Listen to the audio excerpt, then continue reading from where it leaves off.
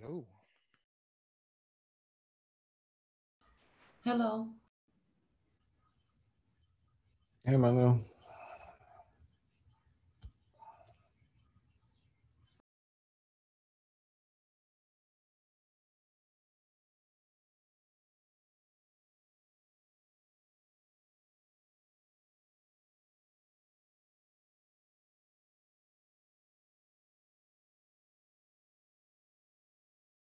see.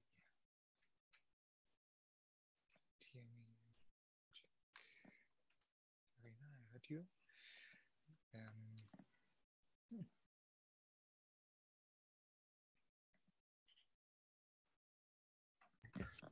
I think the Jürgen and Kay, the Oracle guys, told me they have some big meeting today, so they won't be able to most likely join. Oh, okay. Just mentioned that he joined on accident. Yes, can't make the call today. Okay. I don't know, maybe Kay can. I don't know. We'll see.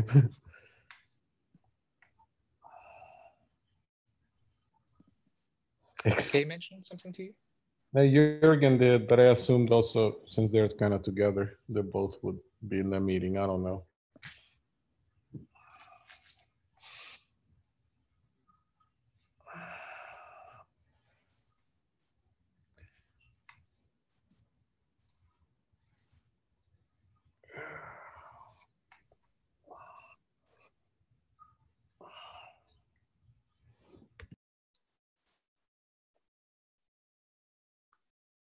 Hey, Ricardo.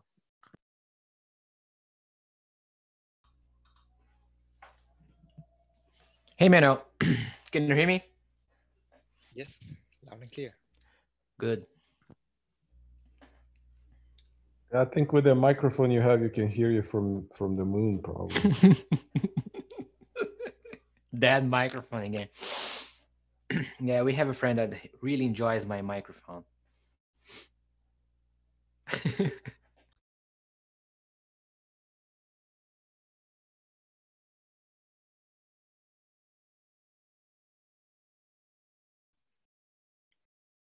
Okay, then I guess this will be a small round today.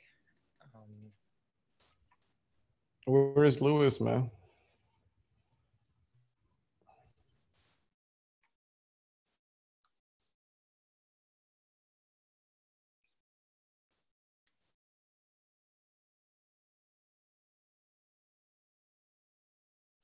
Yeah, well, okay. Let's start. Roll call. We did community questions. No. Okay, then let's discuss the release plan. So, 0.5 branch was created. Thanks. And so, Timmy, you put up this in the for the agenda. So, are these the only two PRs that we want to get in before we do 0.5?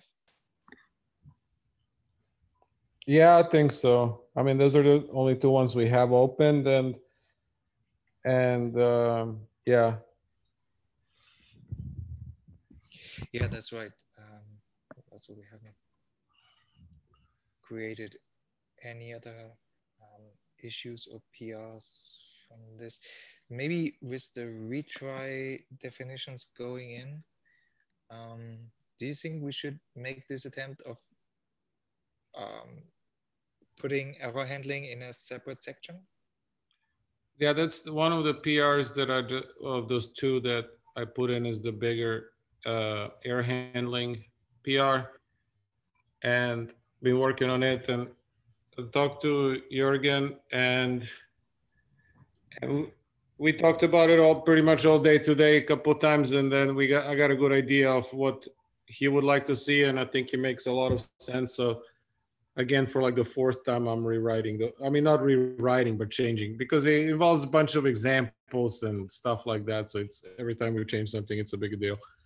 But yeah, that's the big one that I'd like to push in. If the other one makes it in for 0.5 or not, it's kind of like okay, in my opinion, but since it's already done, and I was hoping Louis would be here to because last week we wanted to ask him some questions.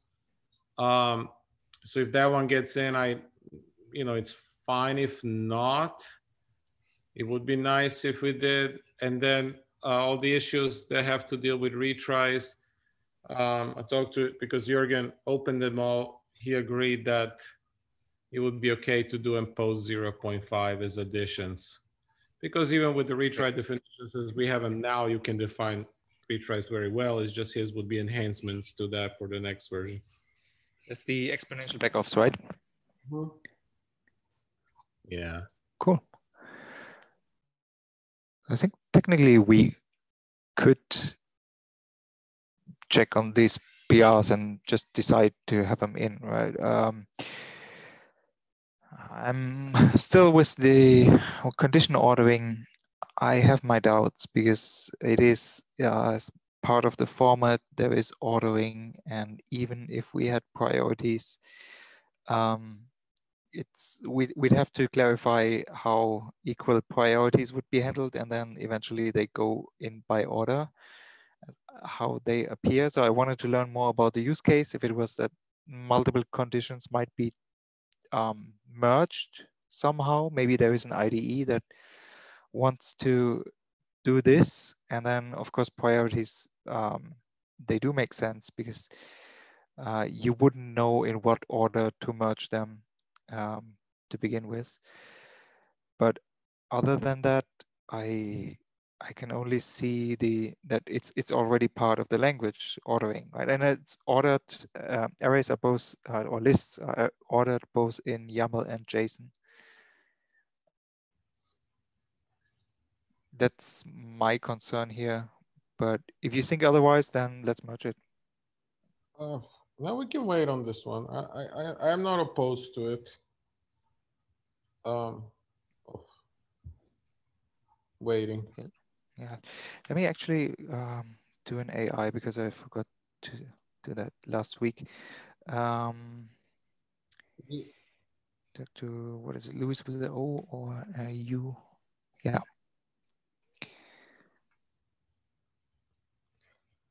Yeah. Lucas, not Louis, Lucas. So. Sorry. Yeah. Louis too. Sorry. But yeah, I'm honestly fine with this going into after release. But the error handling, we gotta push that in. It's just the PR is not done yet. I need 1 more hour, and then I'll ping everybody for review again. Please, if you can do it this week, I would really appreciate it. So over weekend we can do the tag if possible. Okay, then approved, pending changes, and what's it, how do you call it? That offline review or like reviews. Okay, and then we can push that in, and then we'd be done for the 0.5. Or so part of this is the separation of error handling in a new section, or No, the error handling right now, as it's defined in our specification, it's pretty garbage, honestly.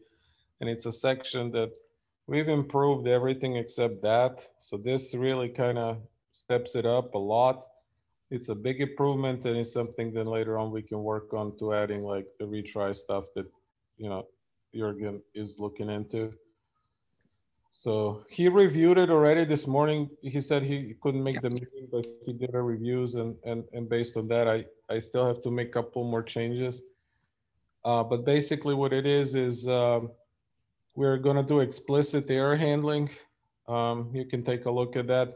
On errors is going to define an explicit name and a code of an error, and then retries are going to become a top level definition like events and functions. Because for retry definition, it makes sense if you want to externalize it, or if you want to have all timeout errors in all states to be handled similarly or in the same way. And then on errors, error definitions, you can either reference a retry definition, which means you want a retry, or if you don't, that means you just want to basically catch that error and transition or end workflow. So it's kind of like, yeah. So it was sounds good to me. simplifies things. And yeah, I don't want to talk about it. Just review it whenever it's done. I'll Yeah. ping you.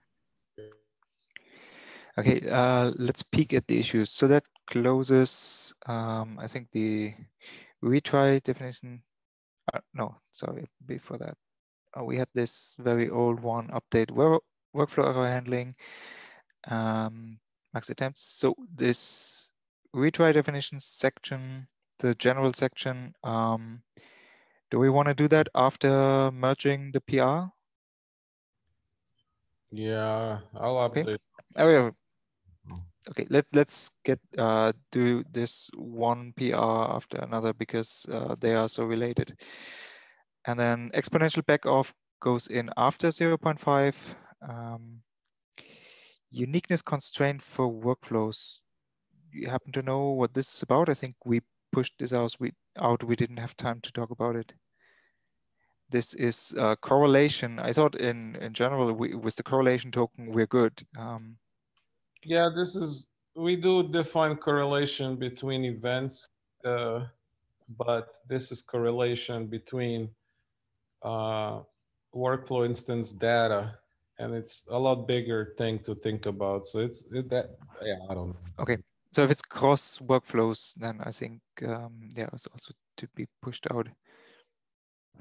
And then the JSON patch schema. Oh, Ricardo, since we have you here, do you want to do anything with No, I this haven't. before 0.5 or? Oh no, Okay, no. I believe that we can push that.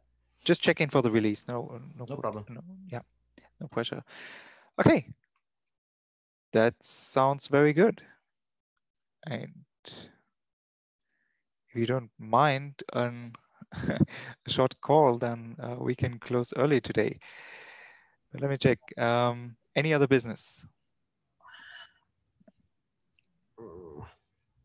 I think Ricardo wanted to talk Yeah, yeah. I just would like to share about the as the Go SDK.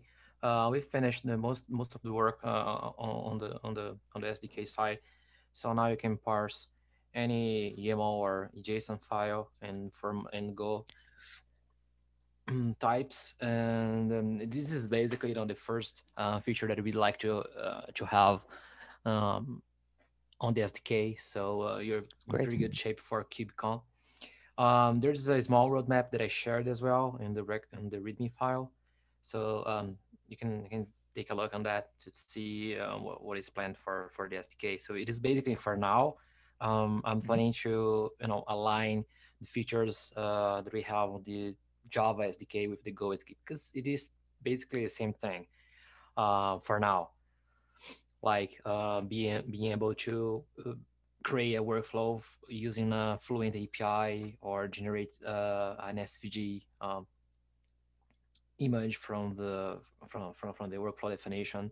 But the hard work, the to parse any file, any YAML or JSON file into Go types, that was the what we needed actually for the Go SDK because we hadn't had the time or the actual feature in the old, let's say, SDK. Because in that old SDK we would have just the types defined based on the schema, so that wasn't work too much. But now you can actually use the SDK into your application or Go app or whatever.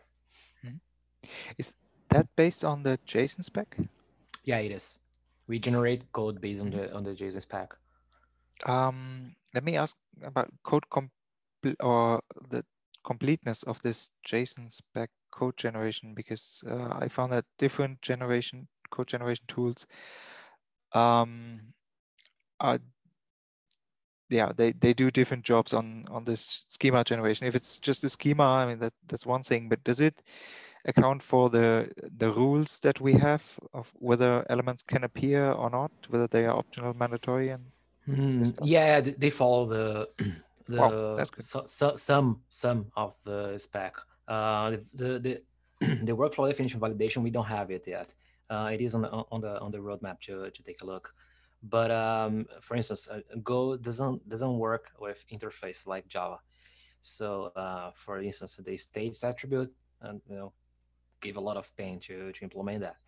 And we had to write a lot of custom code to encode from JSON, and just to figure out what kind of data, what kind of state there is expected to be in there, like an operation state or switch state, because you don't have interfaces in JSON or in Go, so in the way that we have um, on Java, for instance.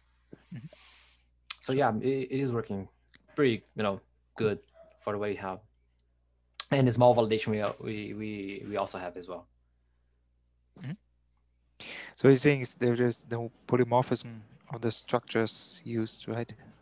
Yeah. Yeah. Okay, cool. I also had any other business, and that is how do we go about the release? So when we freeze it now and we only have this week to make it public because there is already KubeCon next week. What is it that we want to do? And any ideas, very welcome. So sure, everybody personally can tweet about it, put it out on LinkedIn, share as much as possible.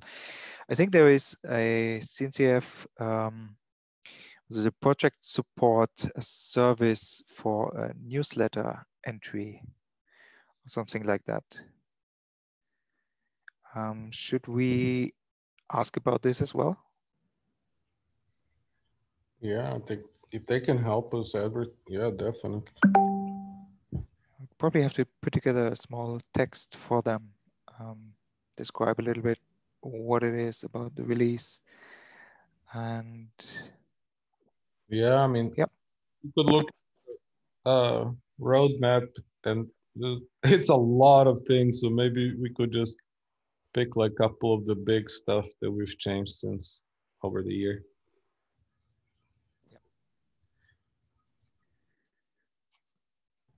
But yeah, I mean, definitely we could use some, like Twitter, and maybe, I don't know, what else can we do? The problem is we already recorded the videos for KubeCon, so we can't really add that to the videos now. That kind of sucks, but yeah, maybe Karina has some ideas. I don't know. So yeah, I was thinking of including some tweets and posts on a couple of our community stuff for Red Hat projects. I don't have any account right now for the serverless workflow. And also it would require building it up a little bit before we could actually gather results from it, like from a serverless workflow Twitter account, for example. We won't have that much followers right now, but I think that's how we should go. That's what I think we could do right now, because most of the people we want to reach are actually on Twitter and LinkedIn. I don't think that Facebook is a good strategy right now, or Instagram, for example.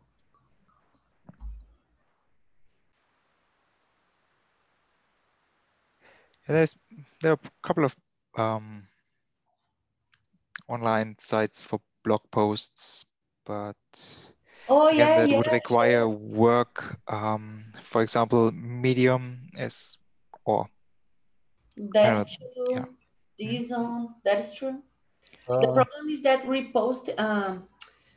posting the same content in different sites can make the score go lower, and people won't find out about the blog so much. Like it's not displayed as much as a post that is not reposted in everywhere. So if we would like to have something posted, we would need to create different texts to put in the different blogs, or just go for one of the blogs. So just a note here.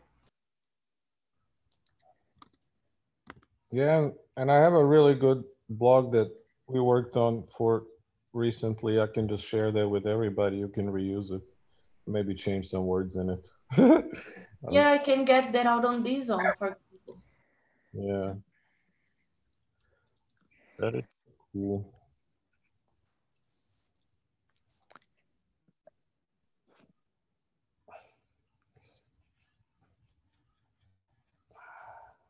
Anything else? We can always spam the serverless working group mailing list, Yep. and possibly, Yeah, we can blog on the CNCF website. I was told that the only incubating projects in Hire can do that. So okay. Do you know about the newsletter on this media relations? No, I'm sorry, I don't. Okay. How about the SIG? Well, I don't know which SIG we belong to. I guess I think it's still application delivery, isn't it? I have no idea, honestly. There was some talk that Doug's team would become a SIG. I don't know what happened with that. I'm kind of out of the loop completely. Yeah, it doesn't matter. Yeah, well, whatever works. Like anything is better than nothing, and that's kind of like the approach. I would also, Karina, I would like to maybe if we can at some point. I know I'm pushing all the work. Like create a YouTube channel because I'm starting. I have like 3 current videos, and I will create more like every other week, hopefully. And I'd rather not post them on my YouTube channel, but if we had our team one, I think that would. Oh, that is pretty a great idea, actually. I can do that for us and share the access with you. So if you want access, like admin access, any of you, just let me know which is your YouTube email, your Google email, and I can add you too. Okay. Just please send me the logo that you have so that I can use there in the YouTube. Yeah, and it's not urgent. Like, don't like if we talk about something here, you know, it's not like, oh, we need it by yesterday. No, this is free time work, you know. So don't put it on your schedule during Sure. work hours. Thanks.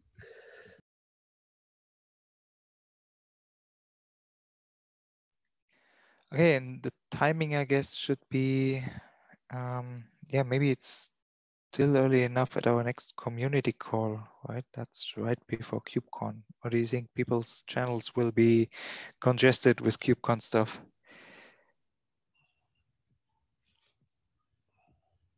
What do you think is the good timing for this? I would publish it before KubeCon. I would, the recordings were already done.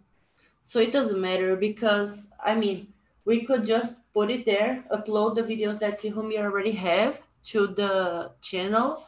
And once people saw it, maybe they could subscribe because they would already know about it. So the best timing would be before the conference, but only if the guys have a way to share it somehow, maybe on the chat. I don't know. So on Slack, and of course during our presentation or after our presentations, there's always the Q&A, and maybe it can be put out as a last comment just before the Q&A finishes. Last time my presentation was at the Serverless Practitioners Summit, and there was not a lot going on during the Q&A. I think we had 2 or 3 questions. This time it will be on the main conference, but I don't know if that's more busy. If not, I gladly give a hint. Anyhow, I have a hint in my presentation to serverless workflow and possibly also to the office hours. I'm not sure I put that in. Maybe I just mentioned the website. Yeah. Okay, that's cool. And of course, there is no serverless practitioners summit this time, right? But there is a serverless channel. Sorry. No. I'm sorry interrupting you. For next KubeCon, let's do a release a month in advance, man. Because what's happening is right now, also the project booth that we have. Now, number one thing I want to say, we should be happy with what we have. This KubeCon, we got two talks specific about our project. We got Manuel's talk, you're mentioning in it. We got 2 project office hours again and a project booth. So we should like be happy with what we have. This is just like cake on top, you know, or whatever, however the saying is. So yeah, whatever extra thing this release, if we have time for it or not, everybody's busy. I'm happy with what we have. But in our project booths, I mean, project office hours, we can mention the release. The project booth, unfortunately, it's locked, so I can't add that anymore in there. So what it is what it is, you know. Oh, that's locked already? No Yeah, more changes? Oh, yeah, they have to review it for every project apparently. So they locked it up for me at least. I can't make changes.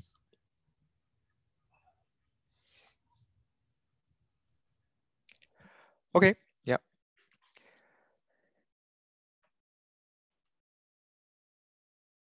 So then back to timing, this week would actually be better, right? As soon as we have a version. Well, there. I mean, Um, it all depends on some people. We need, like, I will.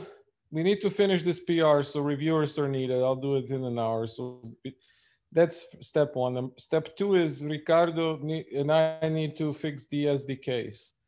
okay. So for one thing, we need to figure out Yep.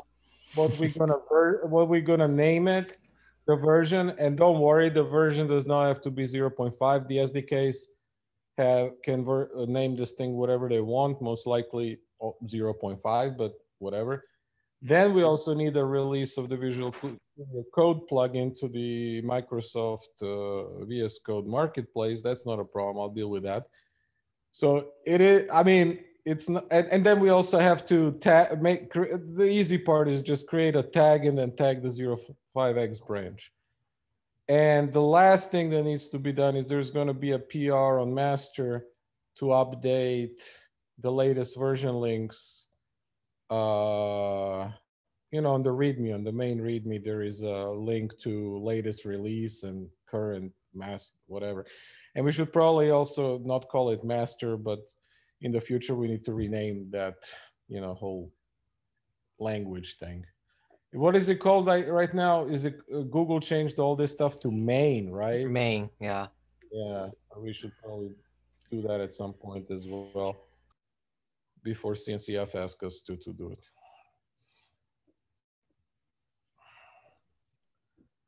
Oh, wow, Yeah. I haven't noticed that yet. Okay, so main and is there a development branch? Or is main, is that the development branch? Well, I think the way it works, we just rename master to main and push it and Okay. call that default branch. But I never done it, and I'm scared of breaking stuff, and probably easy. I don't want to do Don't it. worry. Don't worry. It won't be that hard. I've did that already on other project on the community that I'm maintaining, and was pretty straightforward. It's just a pain, you know, to change the local links, but it is okay to do that. And actually, there is a list of words that we should avoid. I'm not sure where is this list. I can take a look, and I can, you know, share with you, Homer, because it is not just master. It is you know, blacklist, whitelist, slave, all those words that we should avoid.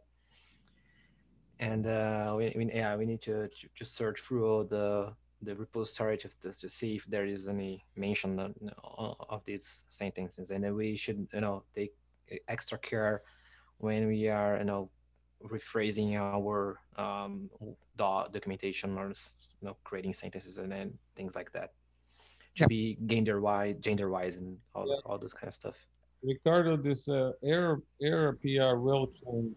So we're gonna need PRs in Java and Go SDK to reflect those changes.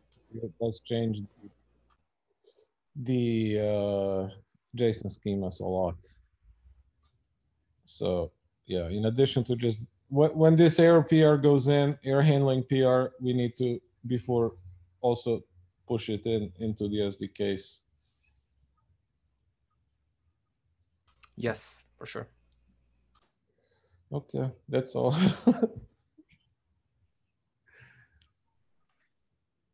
Okay, then I think we gained half an hour that we can make a lot of use of.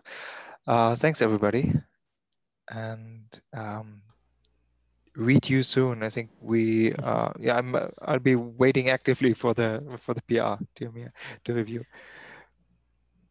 I'll take extra care that this email doesn't slip my mailbox. No problem. I'll ping everybody in the Thanks. in the comments. Thanks, Manuel. Thanks, guys. Bye. Goodbye. Thanks. Bye. Bye. Bye. Bye.